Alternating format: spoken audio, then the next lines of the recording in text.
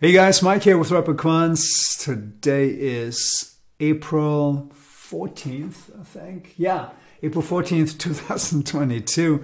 And I wanted to post a quick market update because we have now reached a critical threshold in the market.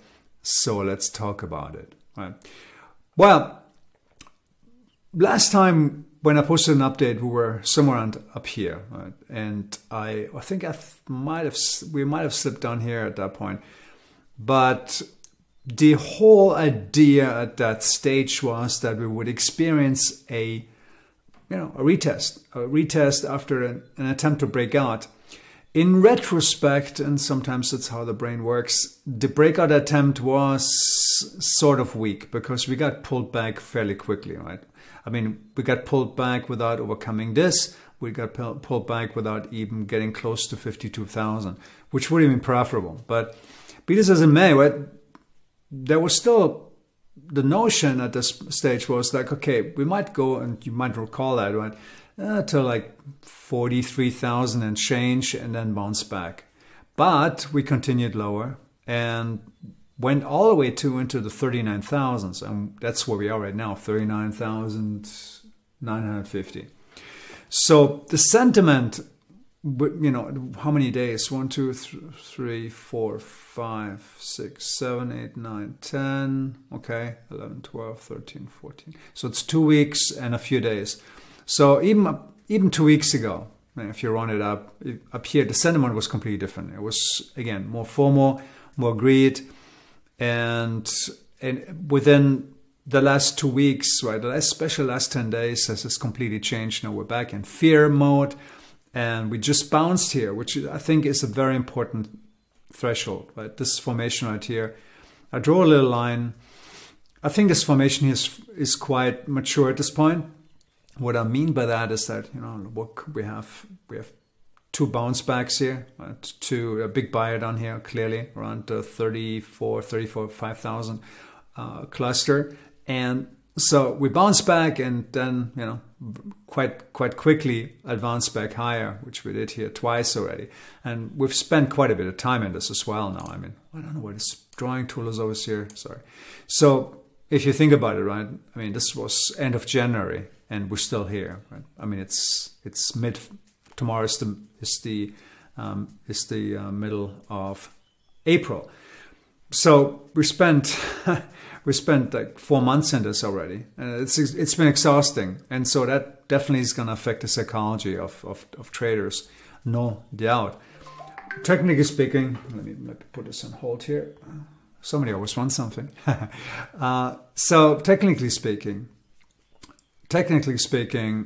we need to hold this at this point, because if we don't hold this, most likely we're gonna advance right through here and retest 35, and then I see very little reason why we shouldn't go to 30.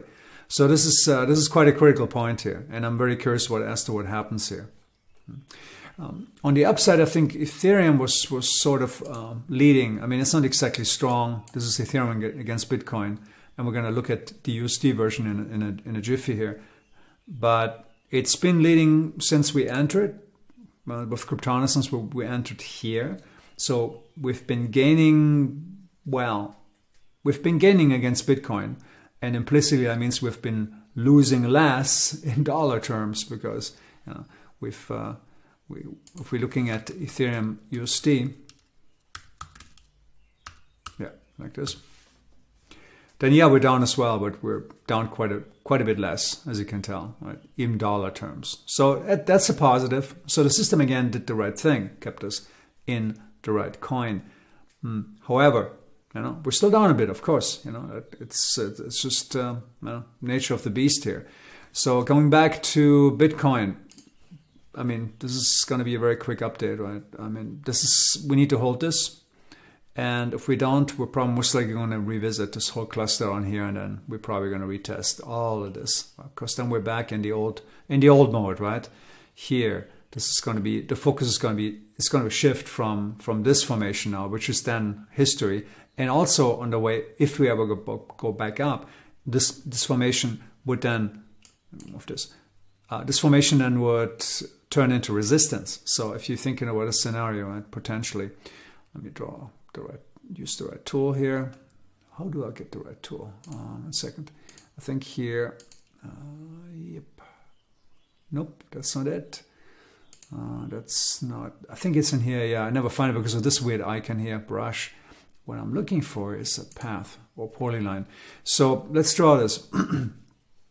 So imagine for a second we would slice through here. And, you know, again, it wouldn't, I hope it won't happen, but it's very much a possibility at this stage, right? Much bigger possibility than it was maybe a week or two ago. And then we bounce. Then what would happen? Well, we bounce and we would have to overcome all this. This would be resistance. So this would play out longer, you know, and then potentially work its way up there. So that's one scenario. It's a mild scenario. Of course, the most bullish scenario now is what I hope will happen, which is, you know, maybe scare the children a little bit more, you know, do one of these things and then work its way back up, and then maybe do another retest, but then work its way up, something like this. So that's the more bullish scenario. I honestly think we're gonna at least see a slice through like this. That would be extremely bullish, actually. This is really a big inflection point, this whole formation here, this whole range, because it's really going to determine the direction over the next month or two. I mean, absolutely. The resolution of this is going to be very, very clear, very crucial. I mean, so a very bearish scenario, cover your eyes, would be, well, we just go here, maybe bounce, and then, you know, retest. I don't know, you know, 30,000 or something. Like we did last, you know, or even in the 20,000s or something, and then potentially flatten out. And that's really when any long, most of the longs will probably have shaken out. See, lining up with this here, very much possible. It's a possibility. So these are more more nightmarish scenario. I don't anticipate that necessarily being the highest probability right now. I give it like 30, and the remaining 30 is, you know, the first two scenarios that I showed you. So it's kind of equally distributed. At this stage, technically speaking, you know, that's what we are. There's really, we have a lot of context. That's the positive thing, is that we have a lot of context. See, we have a lot of context here. So for this to give way, right, for us to really drop below 30,000, things would have to get very, really ugly. So I think the possibility of that is fairly low.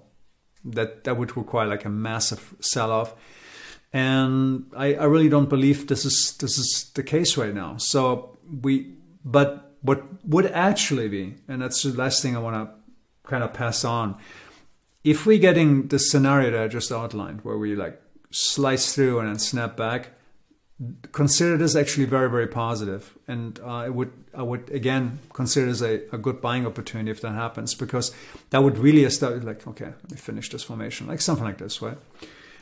Because this would establish, you know, a very strong bias down here, right? That especially institutional players are gonna stream and say, okay, you know, it's all fun and games, you know, but this is enough.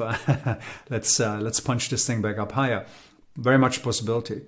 In case you have any doubts, these things happen. They do happen. You know, we've got enough many big players in the space now, whales now in the space, who can definitely move the needle when it comes to price action. They don't really determine the price on a daily basis, but at inflection points they can move the needle, and they can, you know, they can make an impact at inflection points where it really matters, right? And if they wouldn't step in and buy here, then the whole thing might just slide off the plate, which I think I still give this a little bit of a bias, you know, in terms of the possibility of scenarios. It does look scary, I know, but that's sometimes, and that's just a little takeaway for, you know, for the road. And when it comes to this kind of price action, sometimes bearish things have to happen for bullish things to happen further down the line. A bearish scenario has to happen first. We need to establish more price context here to really once and for all make this a the big wall. Establish this as the big wall that would need to be overcome later on the line, and that will discourage short sellers, you know, to push prices down this low, because would probably know that, buyers will just wait and gobble it up down here, right? So that's kind of part of the psychology.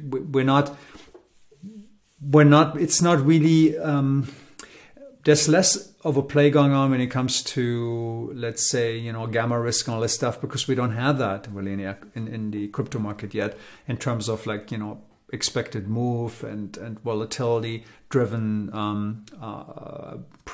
trading activity that would cause, for instance, a particular price level to be magnetic, and then like options activity would really start playing a role, because people are we're selling maybe out of the money options, and that's the threshold, and then they have to start selling and selling and selling and selling.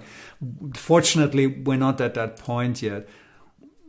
Well, fortunately, but also unfortunately, because they can also really provide a bounce in the market, right? That might to some of you might be a little bit exotic. Maybe if you're an options trader, you understand what I'm talking about. But it does play a role. But the crypto market hasn't advanced and matured sufficiently enough for really to that to be a factor. At least in April of 2022. The market is growing, and 3 years from now, it might be a completely different story. But for now, we just deal with price action, and I think these are the main scenarios that I'm looking at right now. And let's keep our fingers crossed and see what happens, right? Over the next few days will be crucial. So, I'll keep you guys updated as usual. All right. Talk to you soon. Cheers.